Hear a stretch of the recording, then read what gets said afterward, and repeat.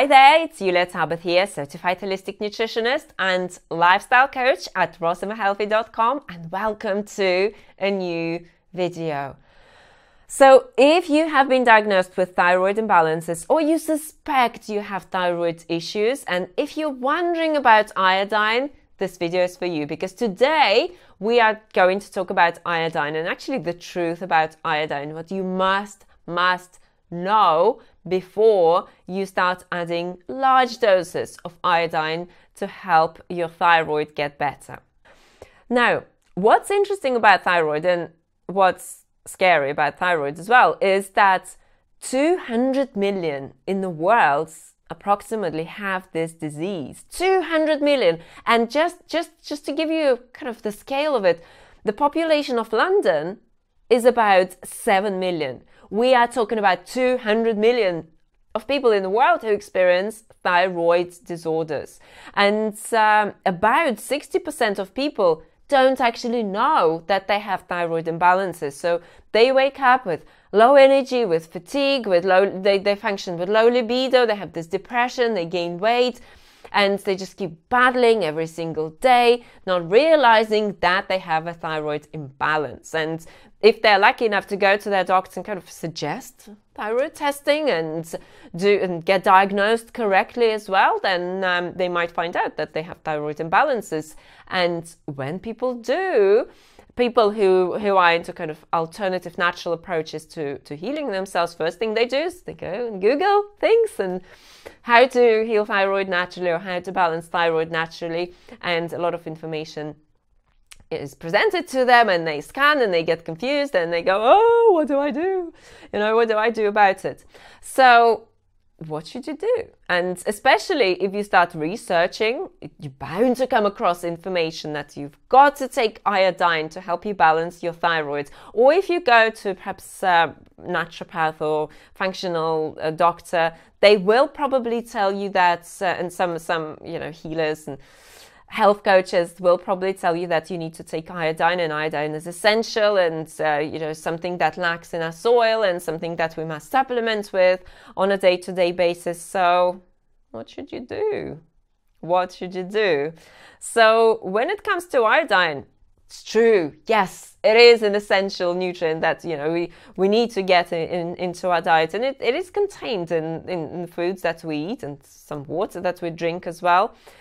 And up until now, people have been referencing a lot of Japanese studies. So Japanese studies were done, and they showed that people in Japan consume high amounts of iodine, and they don't experience so many thyroid issues. So therefore, we must all consume high amounts of iodine.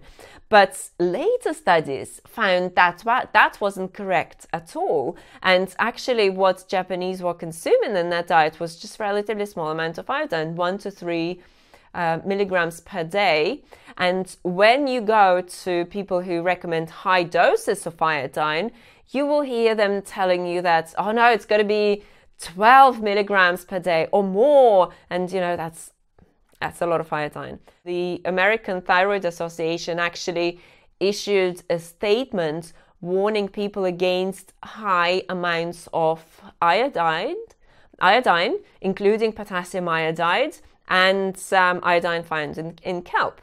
And what they said, that it can actually damage your thyroid. So taking too much iodine can actually cause damage to your thyroid. Now, there were some studies, what they did in China. They thought, oh, okay, so our soil is deficient, so let's start adding iodine to salt and let's start producing iodized salt. So they did that, and what they noticed was that people started to experience more hypothyroidism. So people, instead of them witnessing, oh yes, it's working, more iodine is actually working and helping people prevent thyroid imbalances, they witnessed the opposite, and they actually started seeing how more people were starting to experience thyroid imbalances. So since then, they had to review their decision and they had to rethink adding iodine to salt. So the recommended high dose of iodine what you really need to be aware of is that it's really high. And I've done it myself, and I've personally experienced with it. And this is, this is why I just have so much passion about it, because I don't want you to repeat my mistakes first.